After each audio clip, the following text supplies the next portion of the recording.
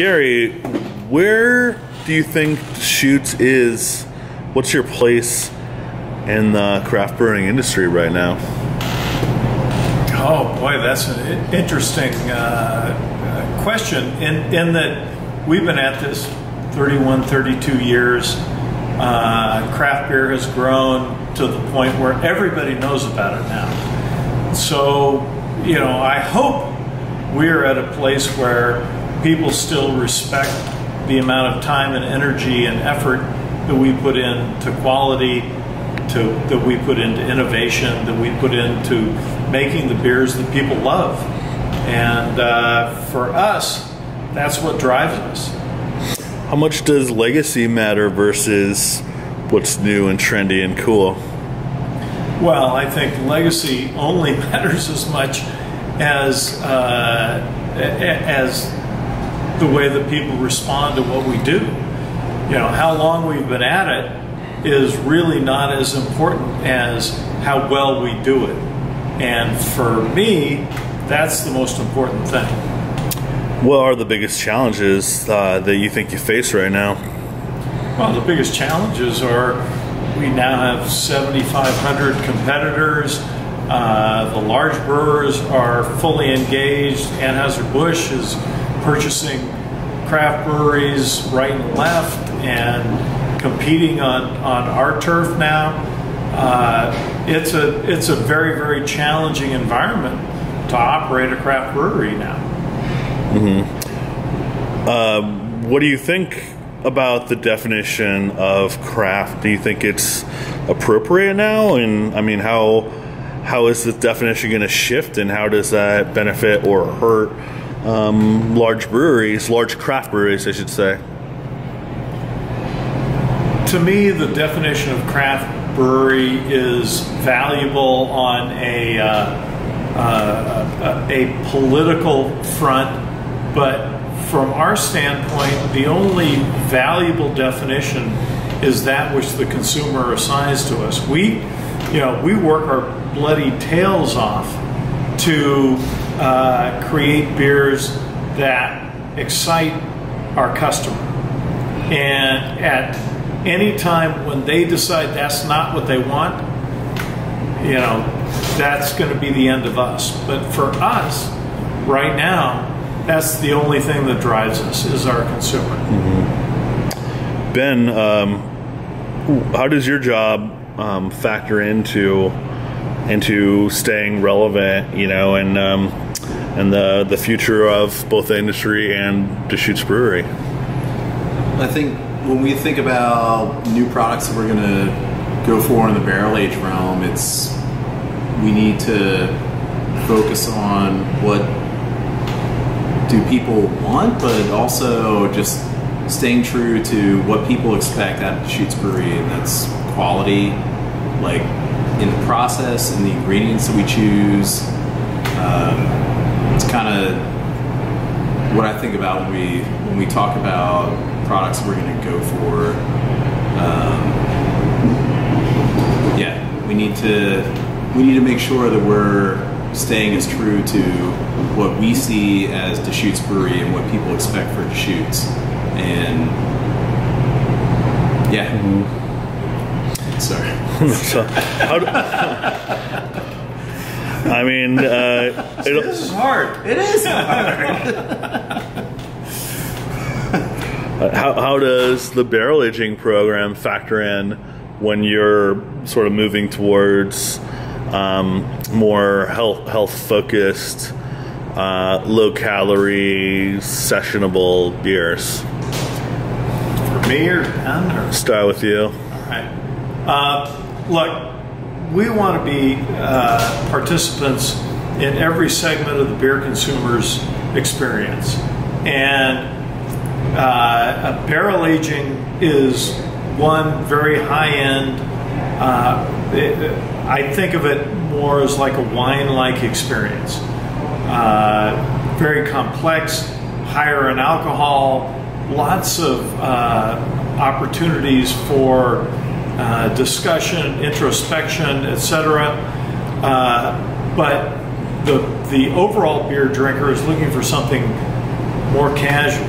and we want to provide that as well.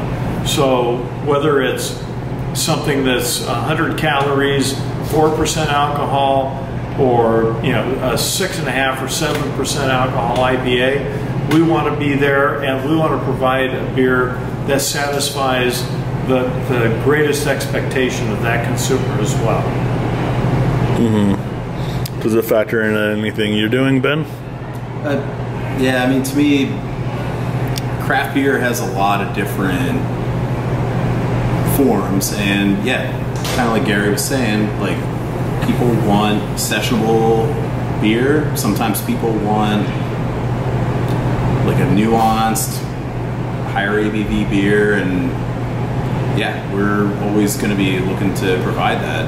It's kind of keeps us challenged, and yeah. I mean, when you talk about Deschutes as a craft beverage company, am I saying that right? Is that how you describe yourselves? Yeah, that's fair. Sure. I mean, so how far outside of beer are we talking? Because yeah, I mean, seltzer is not brewing, right? Well, I don't know if I don't know that I characterize seltzer as not brewing, but I can tell you that what Deschutes does. We've made a whiskey for a number of years now. We've made a cider that we serve in our pubs for a number of years now. For at least that period of time, we've been outside the realm of beer. With new products that we're introducing this year, most definitely Modified Theory, it is a product that definitely extends beyond beer, and something that is interesting to consume on its own. It's made like beer.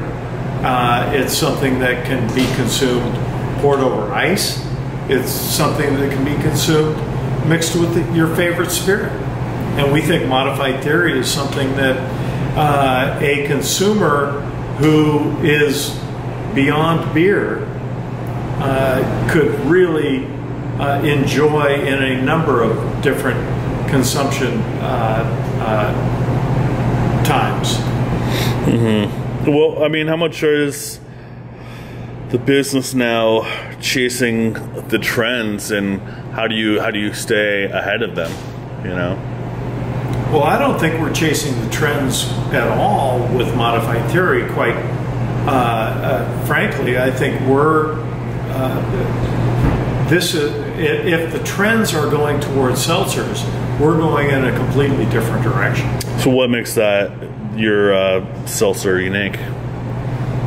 Well, it's not a seltzer, first of all. Well, yeah, how would you define it? I mean, what makes it different than seltzer? Honestly, because it's something that is higher flavor profile than seltzers.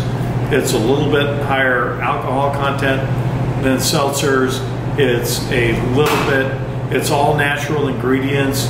It's made basically the same way as a beer is made. Not that necessarily different than a seltzer, but it's something that you can drink out of the can. It's something you pour over ice. It's something you can mix with your favorite spirit. And I think that's something that's completely different than what's available in the market today. So will we see the Modified Theory brand on tap at Deschutes Portland and Ben pubs? Yes, you will see the Modified Theory brand on tap at both the Portland and Ben pubs. One of the new models that a lot of smaller and up and coming breweries are doing is having more tap rooms strategically, regionally placed. You guys already operate obviously a very successful Ben location, actually kind of two Ben locations, and the Portland pub seems like it's always done really well. I mean, have you thought about or are looking to open one anywhere else? Right now, we don't have any plans to open another pub in any of our territories where we operate. Why not? Well, right now, our focus is on developing these new brands, on making sure that our consumer gets the best Deschutes Brewery experience that they can, and we continue to talk about opening new pubs, but at this point in time, we don't have any plans. Yep. Just to pivot a little bit, Ben, are there any beers or innovations or things that you want to explore more on the barrel age side of things?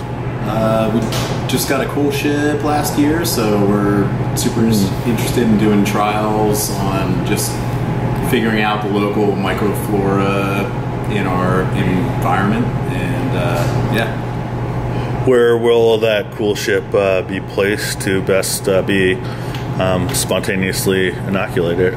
We put it on casters, so we want to try to explore everything in the area. So, we've talked about maybe local orchards where we're getting some of our fruit, or not necessarily limiting to one spot on the premises, but being in the desert, I feel like we're a little challenged with location, so let's make sure that we give ourselves as many locations as we can to figure out what works for us.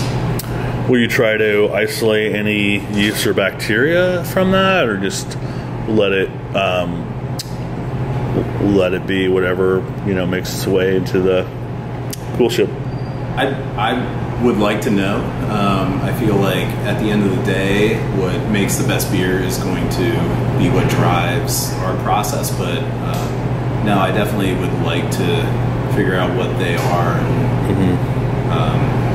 It would be fun to bank them and play with them a little bit and understand like what they're going to give you in different situations.